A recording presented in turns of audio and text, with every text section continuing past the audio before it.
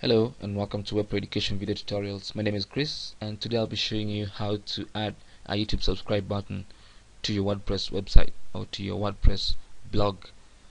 A YouTube subscribe button is a one-click or one-click button on your website which you just click once and automatically your users subscribe to your YouTube channel without even leaving your page. You can put this on any page, on any website. Doesn't have to be WordPress, but I'm going to show you how to do this. So the first thing you need to do is go to developers.google.com. When you go to developers.google.com, this is the page you're going to be presented with. Click on Products tab and wait, of course. Then go to Technologies and Tools and select YouTube. After selecting YouTube, go to the left hand side menu and select YouTube subscribe button, which is right there. Now this is the page where you can create and configure a YouTube subscribe button. Now currently there's a configure button that has already been done by default on the page, so this is what you need to customize and make it your own, so that when you put it on your website it will subscribe to your YouTube channel. Now this is where you can configure this button.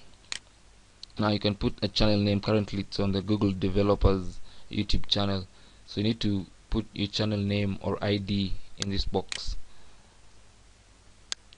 Now to put your channel name, just go to your channel, just go to youtube.com and click on my channel. Click here and click on my channel.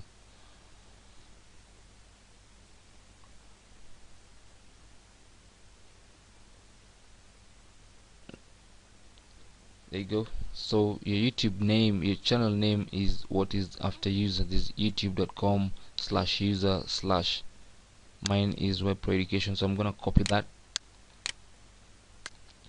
then go to the developers page and replace Google Developers with my channel name, just like that, and you should be able to see it customized. So I'll choose another layout.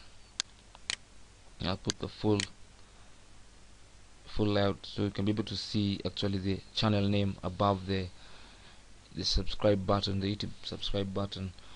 Then you can play around with the themes. You can choose a dark theme like that. You can just leave it as default. You can choose whether to show the number of subscribers. If you want to show, you want to hide it, you can choose. It's up to you.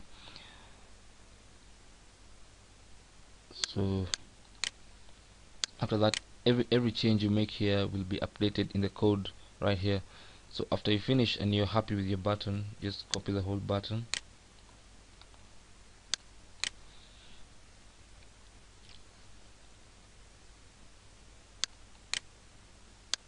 and paste it.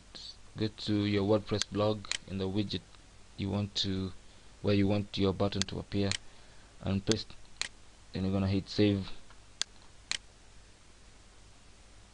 and there you go. Now when you open your page, you should be able to see a YouTube subscribe button right there, which you can click once and users will be able to subscribe to your channel even without leaving that page. Ask any question you have in the comment box below this video, and don't forget to subscribe. Thank you so much for watching. I'll see you guys soon.